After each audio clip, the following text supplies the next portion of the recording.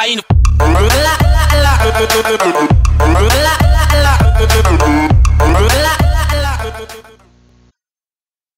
Welcome back, friends. This is Wingsrule, and we are back with another video. This is going to be another war recap video. This is going to be a little bit different than the others in the past. We did face a clan that was very well suited, really strong attackers, and yeah, they put us to the test. So let's see what happened. All right, so we lost 112 to 115. Very similar destruction percentage. Honestly, this war really boiled down to me not being able to be on a lot to kind of help people decide who they should be attacking. A lot of wasted attacks, a lot of attacks on ill-advised bases. Just a few things happened during this war that would love to see change, and hopefully I can get everybody in the clan to have a good look at this video and understand why things happened the way they did. So as you can see, they really wrecked our top, and honestly, they cleared everything below. So yeah, they cleared us down. They wiped us out. Max, Town Hall 10s with max troops against Town Hall 9s. Not really much of a matchup. Full annihilation. So yeah, their top guys were clutch, and they came in huge. So we are going to break down these some of these the fails and some of the exceptional attacks. I just want to start off by saying that I'm really excited that my son has joined the clan, has started up his his account, and he is blazing angels. Really stoked. I'm gonna show this video because yeah, I don't know. It's there's a lot of circumstances behind this, but he's learned very quickly how to defeat a base, and I'm just gonna show this in 2x just to show you guys. Every attack counts. Okay, every attack. Okay, we got 40 bases to kill, and without those the bottom 10 or 15, the guys in the top 20 don't have much of a chance. So yeah, you're gonna see basic barge. Not a whole lot of strategy involved in this, other than the fact that just overpowers the base. Obviously, he could probably go a little bit higher, and I'm sure he will for future reference, but. Yeah, it's a learning experience at this point for him, and really proud that he's doing so well. So we are going to bump that up to 4x to get through that attack. So I just wanted to start it off by showing that attack. Really solid attack. We're going to show a few really good attacks, and then we're going to move on to some of the fails and the reasons being. Okay, so let's check out Nick. Nick comes in on number 18 here, Dally 2, so he's clearly not, this is not his first account. So he's going to lure the clan castle troops out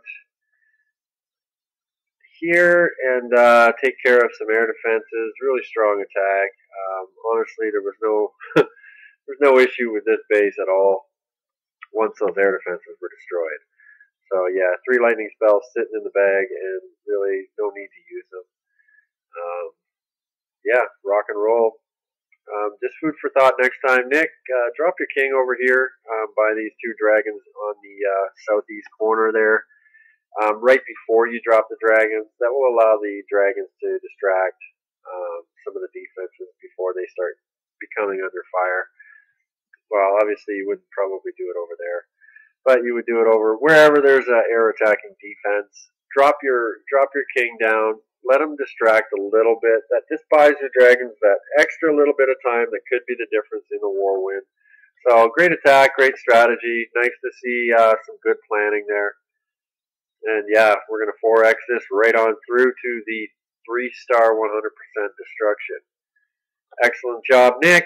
I'm glad to have you back. So we are going to cruise through here.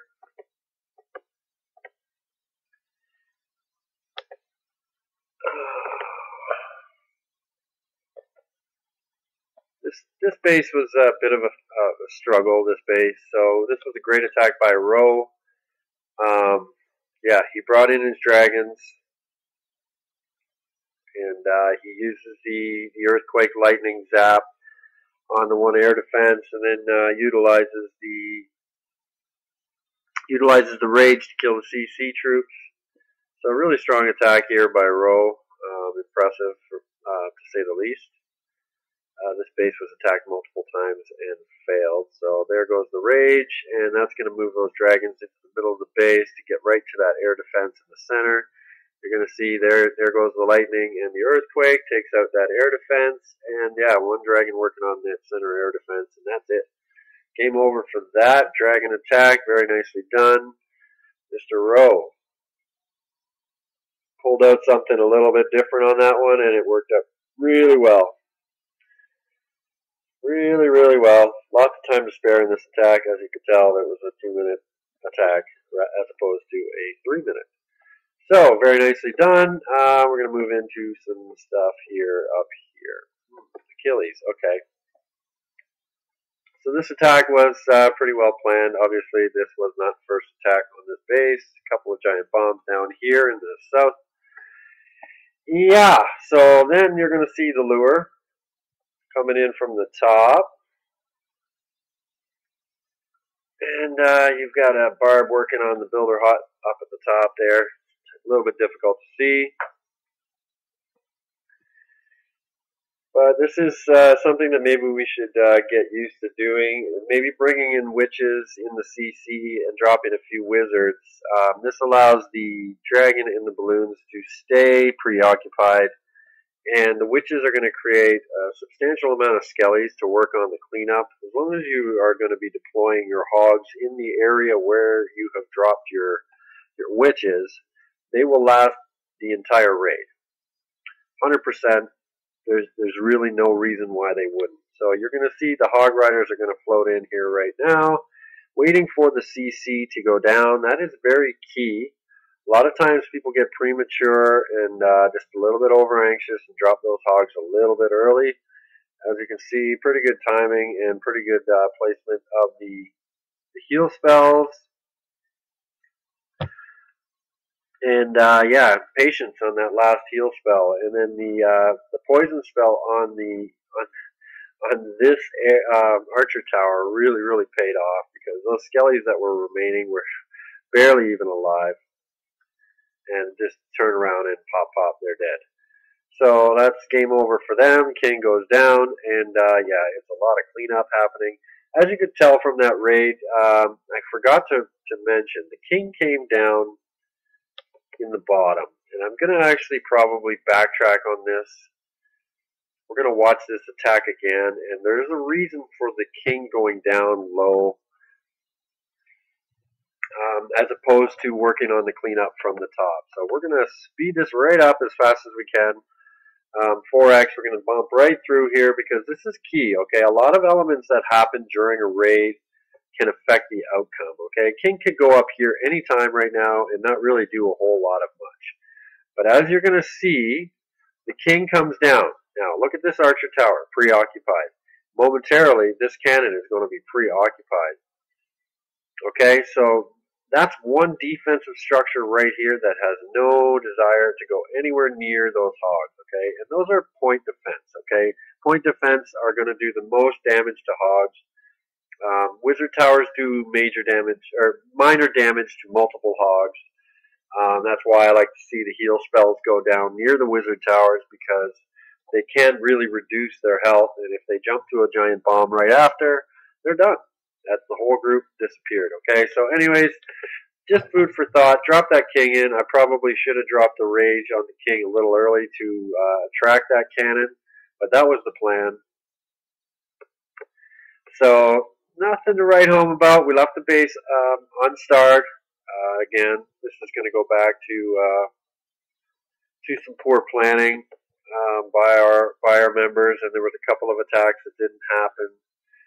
We're going to go into this one. This one is a pretty strong defensive base. Basically, the defenses are maxed out, all except for this one archer tower and the air sweepers, which don't become a factor in this raid. So this is Go-Ho Wee. You see the trickle in of these two hogs here. This was designed for a reason. Taking out these couple of point defenses here allows the golems to want to redirect. Okay, so jump spell goes down, no fail, and it also allows these hogs to lure the CC a little bit earlier so that our troops don't have to get so deep into the base before they engage the CC.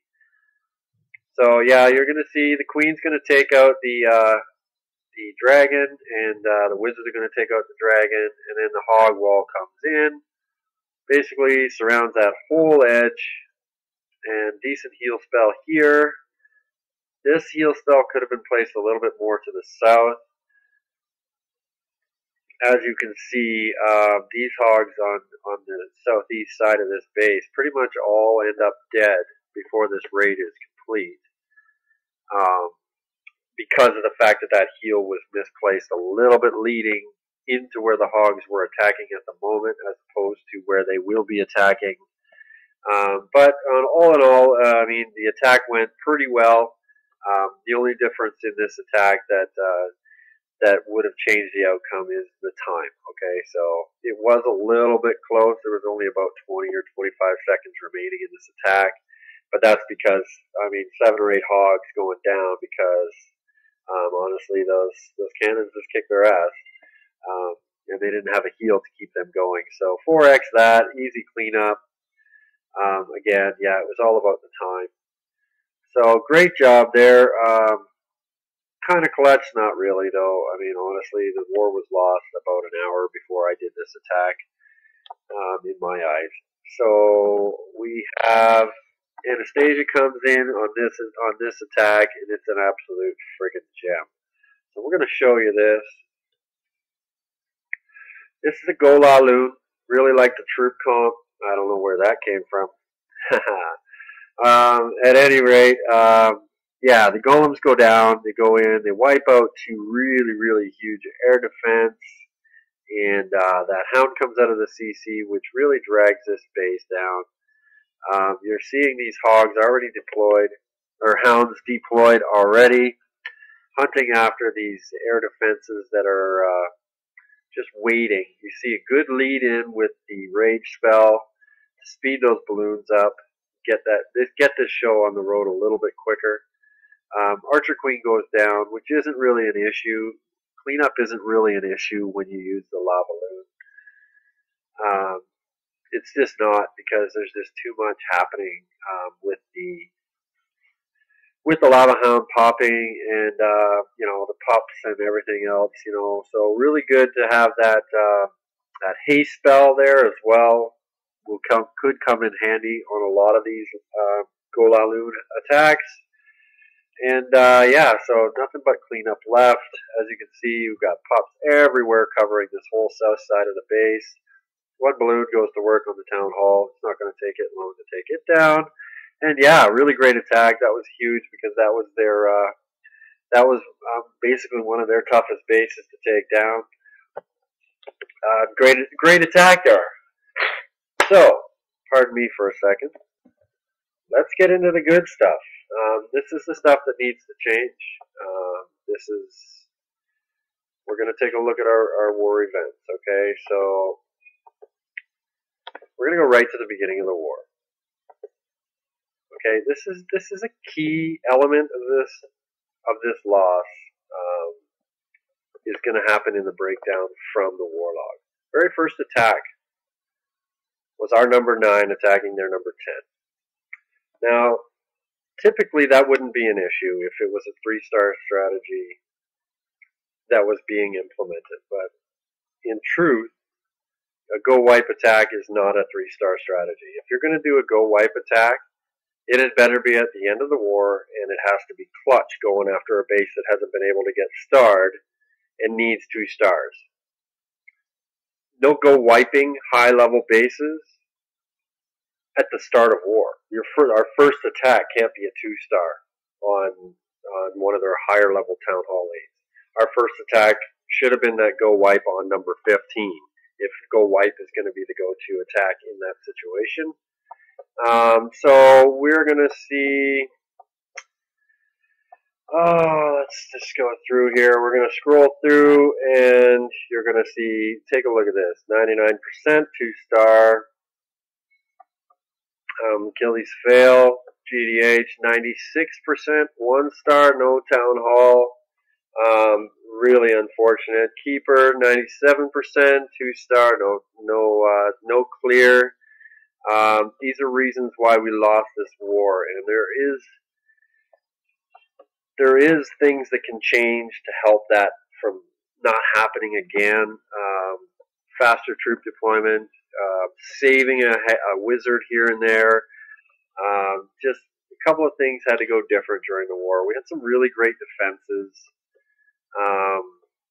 And some really strong attacks. I'm not taking away anything from any of our members because everybody actually did fairly good attacks this war. It's just they were just a little bit short of what we needed to seal the deal on the win. Look at this. Okay, so where are we here? Okay, so we have Steelaman 2-star on number 3. Again, you know what? 90%. Really unfortunate that didn't turn into a 3-star. Duplicate attack on that same base. Maybe ill-advised. It was a great attack, but necessarily something that needed to happen at that point in the war, maybe not. Great attack here by Elvin, ended in 96%. Again, you see 89% 2-star by Dark Knight. That's not going to get it done. All of these real close. You know, sooner or later, these are going to come together. George, great attack on number 1, hits him for 56%. Stilo, great attack on number 2, hits him for 52%. And here it starts to get a little bit sketchy. Ben had a fail on number 12 as well. But Roll cleared that up. This was my fail, and I'm going to post this. I'm going to show this because this is what happens. A little bit sloppy. Really, I only have to show just about the first 30 seconds of this raid. Everything was going exactly according to plan. Distracted defenses, wizards creating the funnel, and then here it goes nasty. Jump spell, fail. Doesn't reach the outside wall. That is a fail. 100%. There's no way to get to the queen. There's no way to do anything in this base because of that. Complacency on the placement. So that's my fail. Unfortunate, but it is what it is. So we're going to go back to the war events here, and then we're going to track in and see where things kind of went a little bit south. This attack did not go according to plan by PC. That cost.